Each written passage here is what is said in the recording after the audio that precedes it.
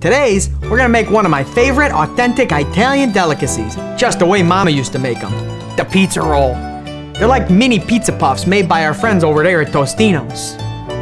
You only need a handful of things to make the pizza rolls. First, you need a microwave. If your microwave isn't clean, I recommend wiping it down with a paper towel.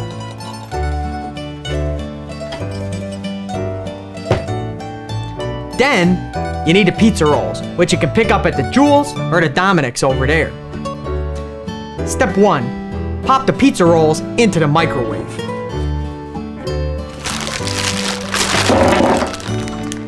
It says 6 rolls for 55 seconds, but I don't got a lot of time, so we're gonna do 12 for 40 seconds.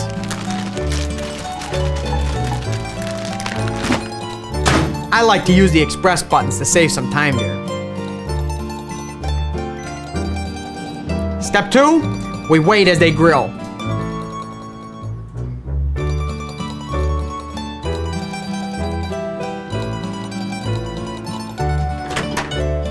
Step 3, oh, me, that's hot. Woo, just the way Mama used to make them.